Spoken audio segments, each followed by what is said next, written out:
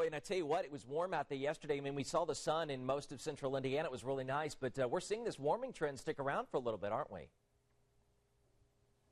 It's going to be with us all week, Ben. In fact, right now, we're looking at a high today of 87. But let's show you, for those of you with family around the country, we're going to be one of the better places in the United States as we get things going today. I'm going to give you an idea of travel weather today.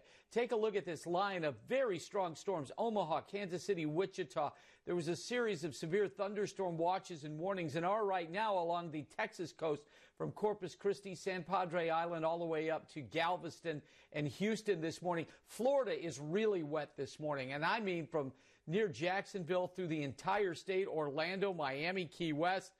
The East Coast looks pretty good from New York to Philly, and the West Coast looks pretty good, too. And so that means that even though it's going to be unseasonably warm, we've got a good day ahead overall. 66 right now here. Kokomo, Muncie already at 70 this morning. And I think we're going to hang in the 60s primarily for those of you who do go to work today, and I know there are many of you, or you're getting to start to head out to one of many of the state parks that are open today here in Indiana. I'm going with a high of 87. Later today. That is 14 degrees above average for this time of year.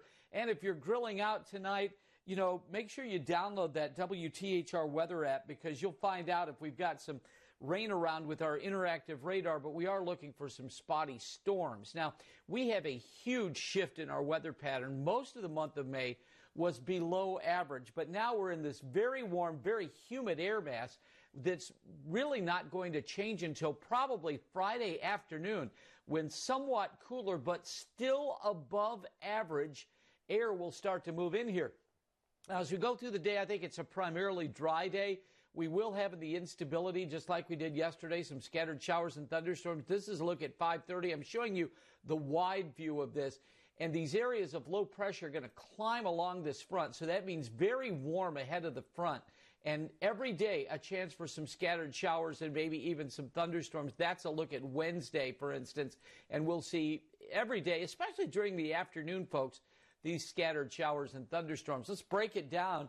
Wow, what a hot forecast. Every single day is above average. 87 today and Tuesday, 84 Wednesday.